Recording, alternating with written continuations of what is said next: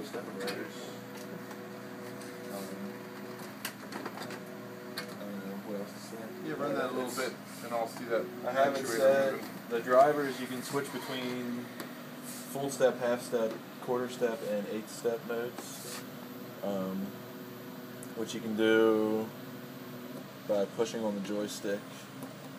It switches between the modes, which makes them move at different speeds. That one doesn't work as well. So you can go like real slow.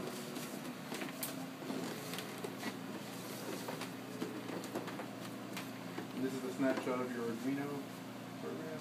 Yeah, I mean that's a very small fraction of what's actually all there. For the viewers at home. But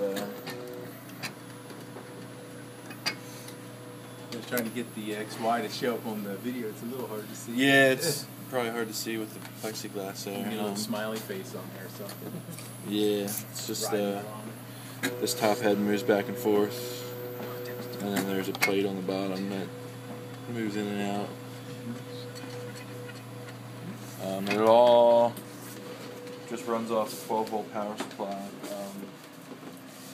Did you use the clock in the Arduino? I forget how you were using just a... Yeah.